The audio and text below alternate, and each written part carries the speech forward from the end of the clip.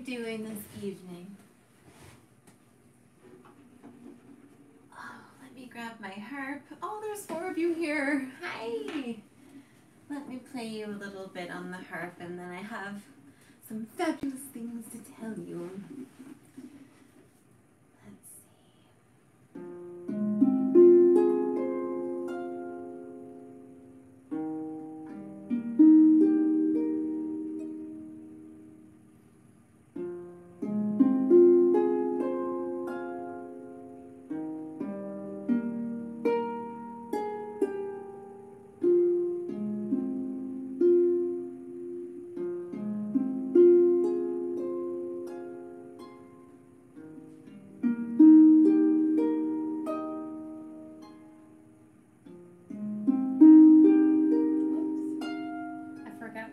Arpeggio I was doing.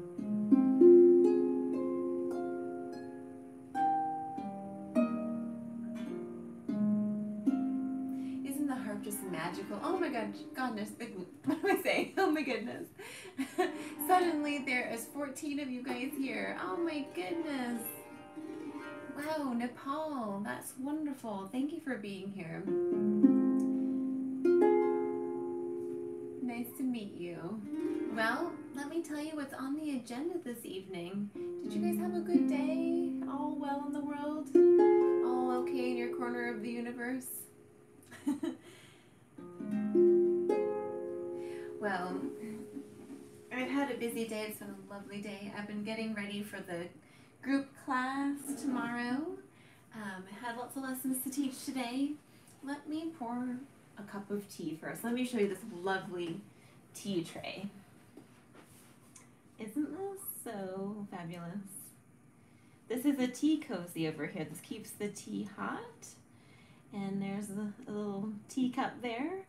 And I've got some wonderful crystals. I always like to have, you know, some fabulous crystals around and just beautiful things around. They keep me inspired. So there's a, look at this chunk of citrine. I've had this for ages.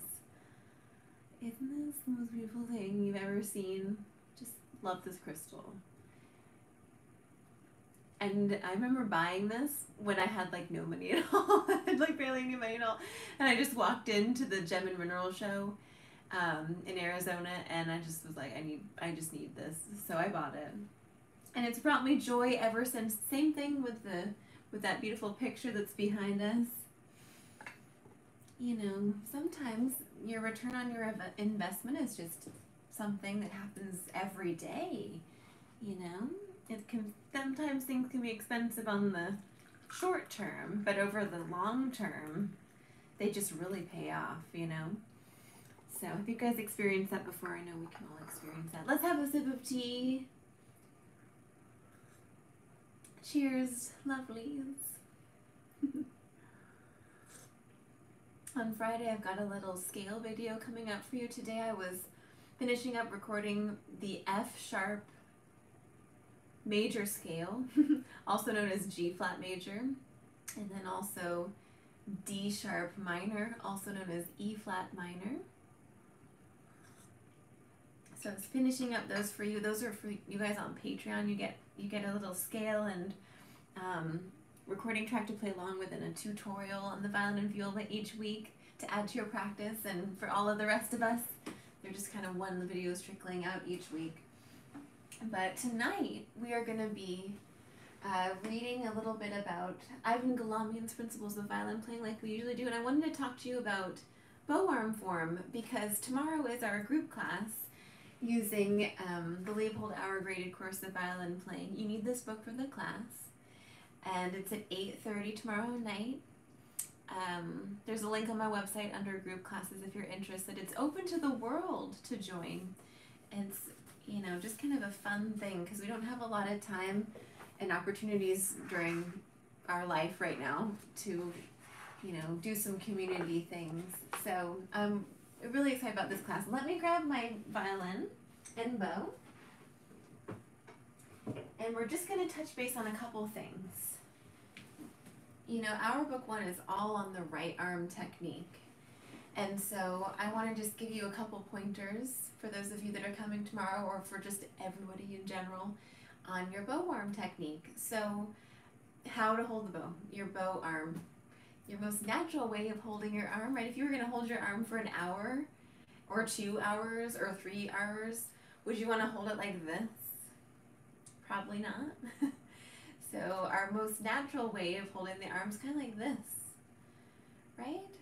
So your elbow is always below your wrist. And when you move your arm, you're moving it from this one little joint right here, right? Hey Derek, nice to see you, and Potato J. Yes, it's so lovely. So we want to hold the bow like this, right? We always like to call this kind of like the chicken wing arm or the handbag arm. So you want to make sure that everything's kind of dangling, all those joints are relaxed, and then you're going to take your bow arm from that shoulder joint there, and you're going to just plop it right on whatever string you need. Right? And then when you bow, try and imagine that there's a little weight on your elbow. And it's just kind of gently pulling the arm down.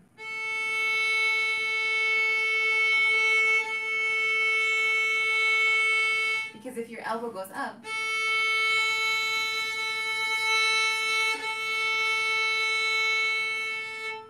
it's not very comfortable, and it's kind of makes extra work for you to do. But if your elbow's nice and relaxed, it just kind of helps everything flow better. So a last little tip is on the bow hand itself. Right, when we hold the bow, thumb goes in this little nook here, complete the circle like this. These other fingers, and you can see the way I'm holding the bow, it falls into my hand. Another way you can kind of see that is if you're kind of tilting it slightly away from you. You see, rather than holding it like this, holding it slightly on the edge there, and it just falls right into your fingers. And look at my wrist over here. Straight wrist, relaxed wrist, that's what we want. And then you're gonna just put it right on the string there. So anyway, tomorrow we're gonna be going over the warm-up checklist together. That's something that I kind of came up with to run my students through when we first start the violin, just kind of get everything with good form. We're going to be talking about the bow hand, the bow arm form, your wrist, your elbow, all those kinds of things, getting everything nice and together. And then we're going to be going through pages 18 through 21 or 22 in here. And we'll do some of the daily dozens as well. And there's some duets in here as well. So we'll be able to kind of play along together. And it's kind of fun because in that group environment we can, you know, ask questions, you can learn from each other. People can kind of demonstrate things if, you know, they want. And it's just a fun little positive group. I have the sweetest people in the universe that study it's the violin and viola. So it's just a really precious group of people from all over. But with that, I think it's time for some Galamian. Let me grab my book.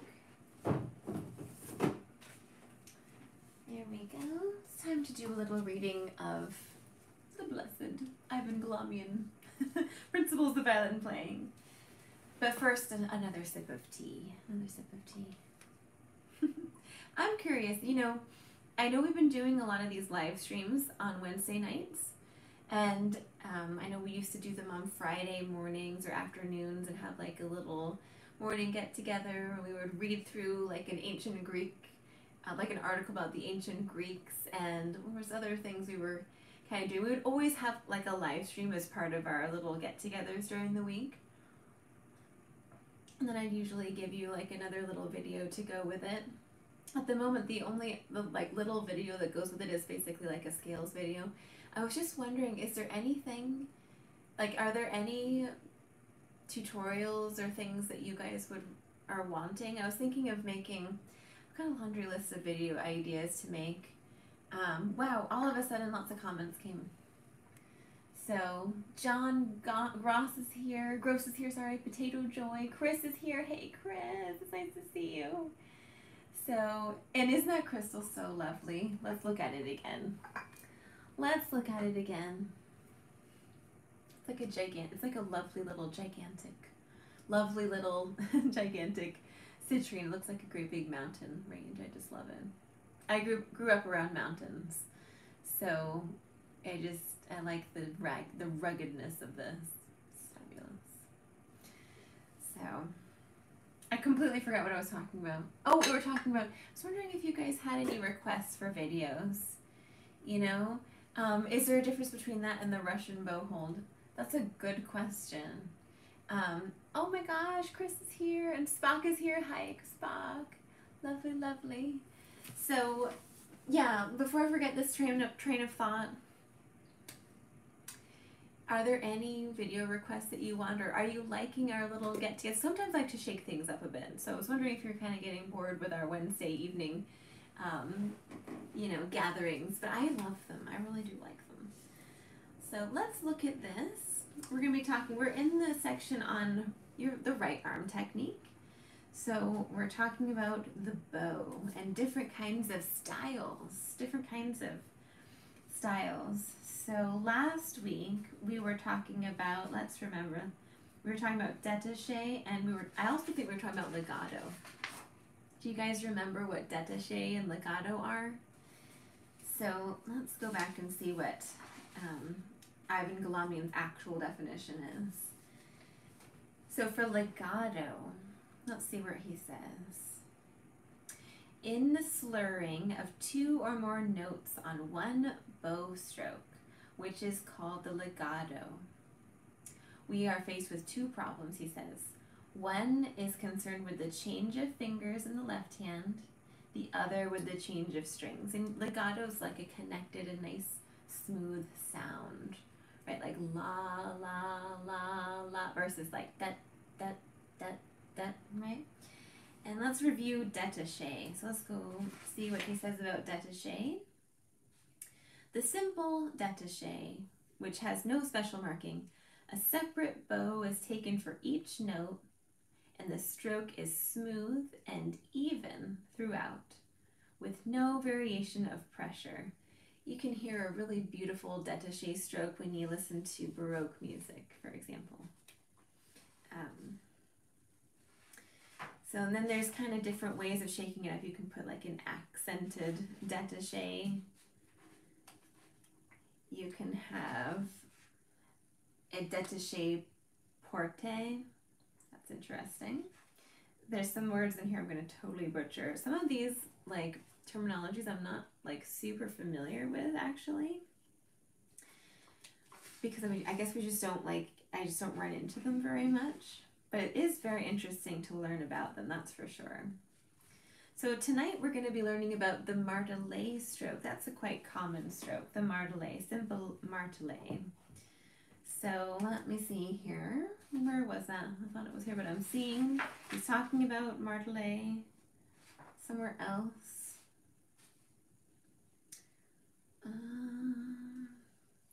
Martelé is decidedly a percussive stroke with a consonant type of sharp accent at the beginning of each note, and always a rest between the strokes. So you can think of something like dat, dat, dat, dat, right? It's kind of a little bit more percussive, more accented, and there's a little rest between each of the strokes. So that's martelé. The accent in this stroke requires preparation in the form of preliminary pressure. And you know, by the way, for those of you that have this book, I'm on page 71. So if you wanted to follow along, we're on page 71 here. The accent in this stroke requires preparation in the form of preliminary pressure. The bow has to pinch the string before starting to move. This pinching is a pressure stronger than the stroke itself will require, and it has to last just long enough to produce the necessary accentuation at the beginning of the tone. The pressure is then immediately lessened to the degree required. If this preparatory pressure is released too soon, there will not be any accent. If it is released too late, there will be a scratch. The correct execution is therefore mainly a problem of timing and coordination. The 2 fundamental types of martelé can be distinguished according to whether the actual note following the accent is to be short or long. So for example, you could think of like dat or da, da. So The first can be called the simple martelet, and the second the sustained martelet. Let's pause for a sip of tea. You know what? I didn't tell you what kind of tea I'm drinking tonight. I am having a little tiny blue teapot of Egyptian licorice mint tea. It's from Yogi Tea, Egyptian licorice mint tea. It's so nice. It's really good iced as well. But you know, licorice is a little bit sweet, and with the mint, it's like the greatest thing ever. Really enjoying that. I'm really enjoying that. So let's see. So that was a little bit about martelet. Let's see what we're skipping. Let's move along to a different stroke. So this is called the collet. No marking. In the collet, the bow is placed on the strings from the air, and at the moment of contact with the string is lightly but sharply pinched. Simultaneously, oh, maybe it's like with the fingers. Simultaneously, the pinch, the note is attacked, and after the instantaneous sounding of the note, the bow is immediately lifted off the string in preparation for the next stroke. The pinch is very similar to martelet, except for the fact that the time of preparation is reduced to a minimum. It is in action, though not in sound, not unlike the plucking of the string, making, as it were, a pizzicato with the bow. The collet is used in the lower half of the bow, and the length can vary from extremely small to fairly broad. It should be practiced first with as little bow as possible near the frog, then in the other parts of the bow, including, for study purposes, even the upper half. In such a very short stroke as the collet, only the fingers are active. Right, so it's kind of like finger motions. Definitely, you know, let's look into collet this week. So far we have legato, we have détaché, we have martelet, and collet. So those are interesting things. Let's write that down. Legato, détaché, martelet, and collet. Those would be interesting ones to do a little research on. And then the next thing we've got is spiccato. I think this is going to be the last one that we kind of chat about tonight. Spiccato. In this type of execution, the bow is dropped from the air and leaves the string after every note. It's kind of bouncing, right? Spiccato. In doing so, it describes an arc-like motion that can be represented. He's drawn like a little line that looks like an arc here. The bow contacts a string at or near the bottom of the arc. The movement has both a horizontal and a vertical component. If the horizontal component is emphasized more than the vertical one, then the arc will be flatter. Let's see. I'm going to just skip a little bit. Tone quality and dynamics will also be influenced by the height of the drop, and the higher the starting point, the louder it, and in general, the sharper will be the resulting sound. You can think of like when you drop a ball, right? If you were to just drop it a little bit, it wouldn't be as like, you know, loud. But if you drop it from a higher height, it's going to be, you know, a little bit louder. So let's see here. Spiccato. Let's just keep on going. All right, well, I've just forgotten where I was. Where was I? In length, the spiccato can run the gamut from very short to very broad. It is used mainly in the lower 2/3 of the bow. So spiccato's in that lower 2/3 of the bow. And they were saying collet's in the very lower part of the bow, but that actually you should practice it anywhere. You should be able to do it anywhere, I guess. So let's see here. A characteristic type of short and sharp spiccato can, however, be played entirely at the frog by dropping the bow almost vertically. A spiccato at or near the point is possible, but it can also be the vertical type, and such a usage is pertinent solely where there is special sound effect that's desired. And it just kind of goes along. He really does go in depth into all of these different articulations. So next week we're going to talk about sautilé. I probably said that incorrectly. And I don't know what else we're going to get into. Staccato. Staccato, not to be confused with spiccato, but staccato. Ricochet. That's probably what we'll get up to next week. And then he kind of goes into a section that talks about bowing problems. Changing of bows, attacking the bow, alternating fast and slow bows, harmonics, chords. So we've got a lot ahead. So much to learn from this blessed book of Ivan Galamian's Principles of Violin Playing. I just love this book. So thank you for hanging out with me while we do a little reading study time together. And I'd love to see you at our class tomorrow. It's very casual, it's very chill, but you're going to learn a lot. And it's fun to have some community time together, you know, with people all over the place. So I think last class, it's every 2 weeks. So every 2 weeks on Thursday, you'll be getting this little blurb reminder from me. But last class, I think we had there's maybe like 10 people that were there. A nice small little group. A lot of them are my students, and it's open, as I said, to worldwide, so you can kind of join in and have some fun and learn something nice and simple. You do need this book, our book 1 here, and it's all open strings. I know that sounds crazy and very simple, but it's such a fundamental part of our sound on the violin to be able to play the open strings. So we're going to be learning kind of half notes and string crossings tomorrow, and changing 1 and 2 strings, doing some nice even quarter notes, combining all those rhythms. There's a few duets that we can do, and we'll do a little review of what we did last week, you know, which was literally just whole notes. We were working with whole notes and trying to, you know, refine the sound. And at the very end of the book, we've got the Beginner's Daily Dozen. So we're going to be doing a couple of these tomorrow. We might do 3 of them. It just really depends on how much we end up getting to.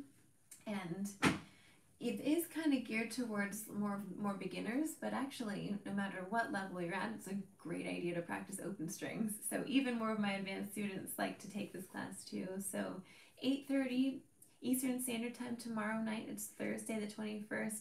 There's a link on my website if you're interested in more information. And if you can't come to this one, there'll be another one in 2 weeks. And that would be fun to have you there for sure. It's always fun to meet you. And I think with that, I wonder if there's anything else that we need to kind of catch up on real quick. Oh, let me read you this. Let's read this. Let's have a little quote from the great Terence McKenna. This has been the quote on my music stand. I would love to send this book to all my students because I just find it really lovely. So he says, in bold letters, which I love, he says, "Claim your place in the sun and go forward into the light. There are tools. The tools are there. The path is known. You simply have to turn your back on a culture that has gone sterile and dead and get with the program of a living world and a re-empowerment of the imagination." Which I love. So, you know, when we study in art and when we study music, we get to use our imagination and, you know, tap into the way that the music feels, the way that it sounds, the, you know, feeling that it evokes, the expression, just like if you were to practice reading something. Like I've also got the Book of Psalms open over here as well.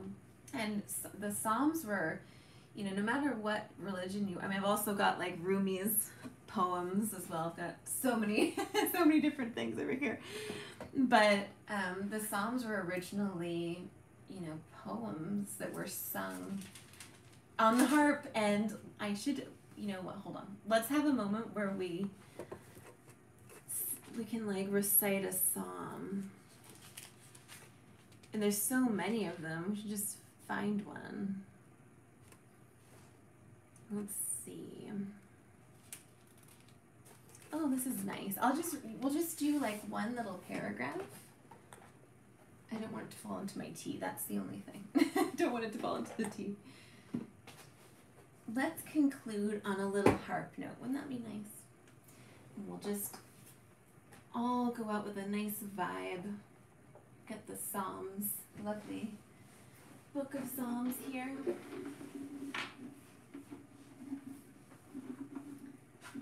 Okay. I might need to move a little bit closer. How about we do the very first psalm? We'll just do the first like little paragraph or something.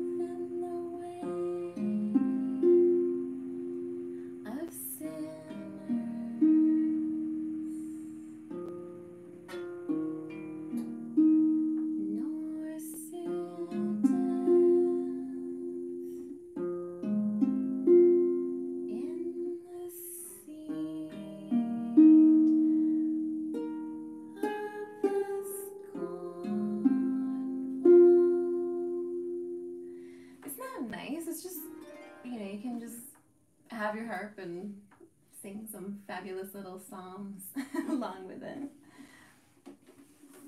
But we all love, I know everybody loves the psalms, the 91st Psalm, the 21st Psalm, all of them. Let's read a little quote from Rumi. I love Rumi as well. There's one I've been reading this week. They're like little thoughts for the day, like little tiny poems. Okay.